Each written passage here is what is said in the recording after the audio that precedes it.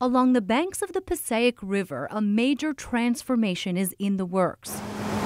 By the truckload. A nearly $10 million redevelopment plan to convert this blighted section of Passaic City known as Dundee Island Park into a premier recreation hub, the city and county's first ever riverfront park. It's going to give an opportunity for open space and recreation for children in a downtown area where otherwise they did not have it. Passaic Mayor Hector Laura says he's been targeting this land since he was on the county freeholder board, perhaps even longer. As a kid born and raised in the city, this 3.5-acre swath of neglected property became a hotbed for crime. I've seen the change in this area. I've seen how certain activities, drug use, prostitution, homelessness has become more prevalent in that area. I see the same kids crossing those train tracks, going through that area, just like I used to cross them every day. For a long time, this has been an underused portion of the Passaic riverfront here in the city of Passaic.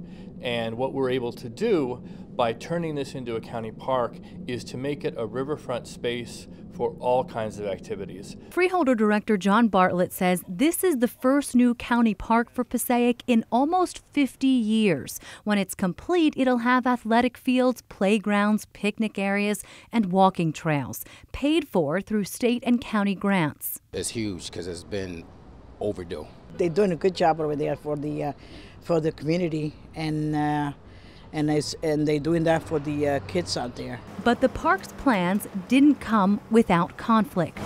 To start, the city had to remove the transient residents and the shanty town they built along the abandoned railroad tracks tucked behind overgrown trees at the park.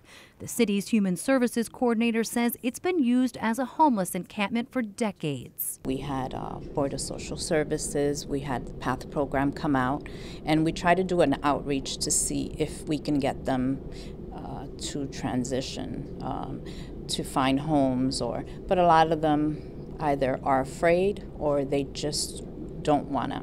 But the conflict didn't end there. The city is in the midst of a land swap deal with the developer who owns both the land and those tracks, which are key to the deal because they separate Dundee from the Pulaski Park, a renovated recreation space used by families and schools in the community.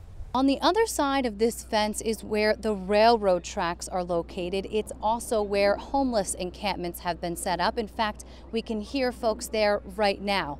Now, the mayor's vision is to remove those tracks and combine these two spaces. I had reached out to my staff to ask the developer if he would be interested in working with the city to try to see if that land would not be developed, but rather could be incorporated. They've tentatively struck a deal. The developer will get 1 acre of Green Acres property on the other side of town in exchange for the strip of land separating the parks. There are some in the organization who would like the site that we're discussing for the land swap to be preserved as open space.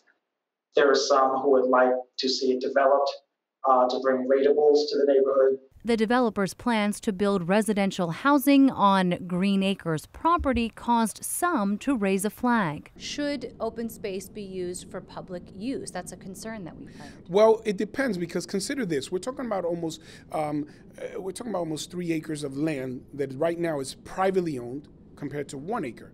So we would be taking 1 acre and giving it to private developer and creating additional open space that didn't exist anymore. The city will hold another public hearing about the land swap, hoping to get everyone on the same side of the tracks.